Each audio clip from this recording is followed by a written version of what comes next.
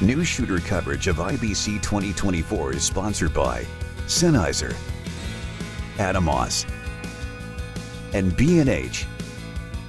It's Matt here for Newsshooter.com at IBC 2024. I'm at the Viltrox booth. Now, your Epic series, you recently just announced the 25 and 100, and here at the show you're now showing a 135 and a 65mm macro lens. Tell me about them. Yes, we're going to be releasing the 135 T2.4 1.33x Anamorphic lens and the 65mm T2.4 1.63x macro lens.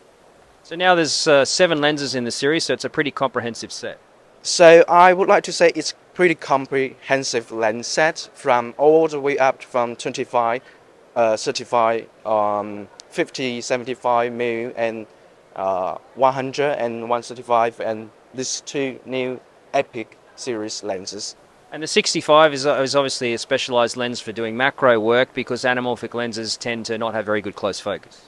Yeah, I think this one, the close-up performance is really powerful and, literally outstanding for this lens.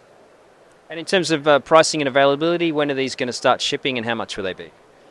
Actually, I don't know, the pricing. It's going to be released real soon, so we just, keep it secret, and it's going to be soon and available on November or some dates.